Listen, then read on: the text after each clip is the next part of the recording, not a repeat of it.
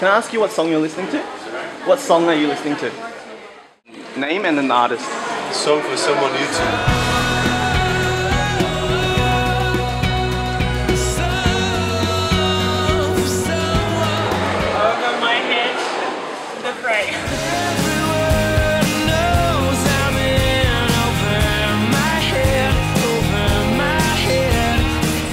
It's around 8586. For each forgotten kiss, for all the memories, for all the times a look. Miami horror, love like mine.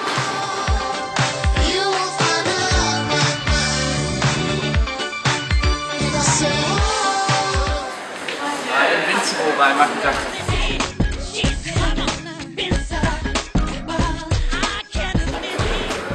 Coldplay. Yeah, name the song. Fix You. Lights will guide you home and ignite your bones, and I will try. Music. It's wonderful, isn't it?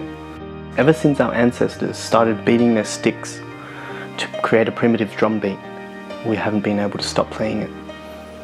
And our love of music has only grown. How much has it grown? Well, our love of music can be gauged by the enormous industry that has been built around it.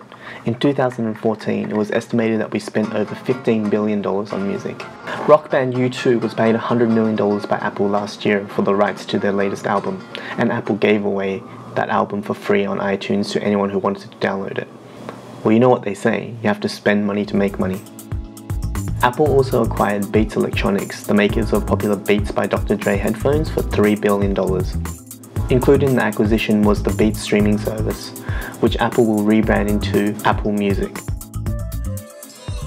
So what about live music? Are people still listening to live music? Or are they only interested in plugging in their earphones? Well, here we are at Pitt St Mall, where on any given day you can find buskers performing live music, and it definitely draws a crowd.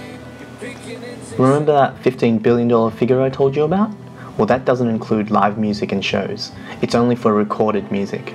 In Australia alone, the live music industry is estimated at $2.2 billion. Globally, if we factor in all live music and recorded music, it comes to a whopping $60 billion.